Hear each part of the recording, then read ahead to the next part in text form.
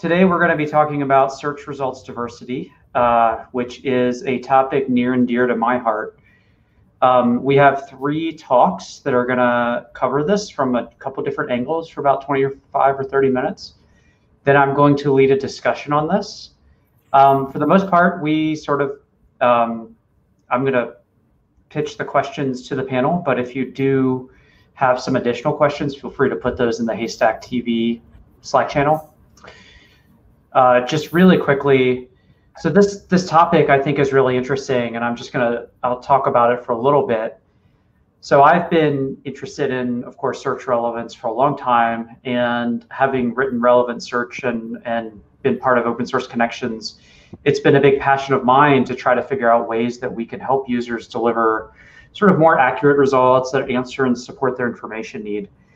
I feel like maybe at the beginning of the 2010s, a lot of people were putting together maybe a Solr application or Elasticsearch application. They'd ship it and only realize after they've shipped it that, hey, these search results are no good.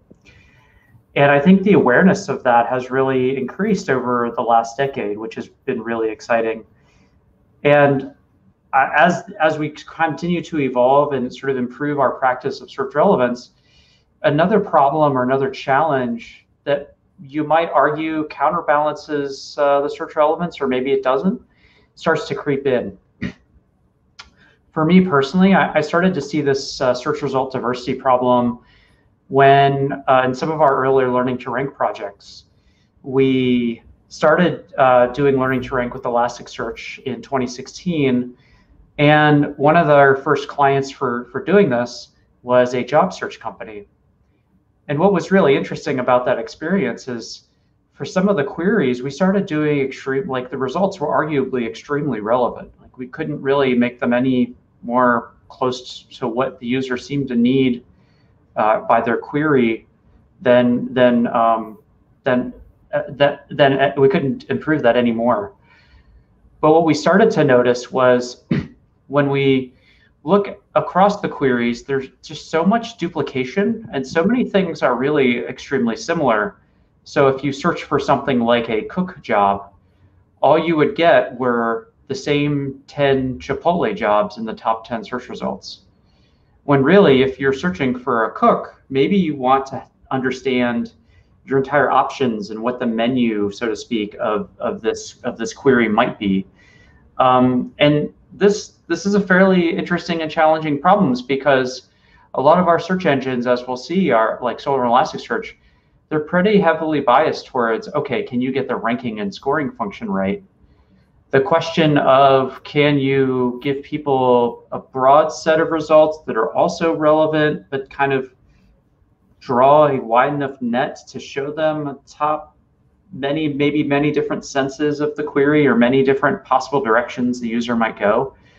That's still not really something baked into our search engines right now.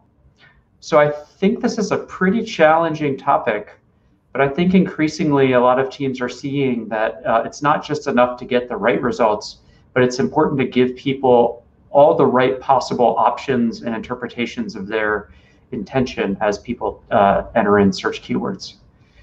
So with that sort of framing of the problem, I'm going to introduce our speakers one at a time and let them kick off their talks. So first up, we have Lev, and Lev is Lev Gershenzon. For over 15 years, Lev has been working on it as a team lead and product owner of various projects in the field of natural language processing and search. He was the head of the news aggregation service and vertical search at Yandex, and after leaving the company 6 years ago, founded Detectum, a SaaS provider of search recommendations and navigation solutions for e-commerce companies. Lev holds a master's degree in theoretical and applied linguistics of the Russian University for Humanities, Moscow. So Lev is going to talk to us about, where is your talk title? He's going to talk about how to define, measure, and maintain search diversity in e-commerce.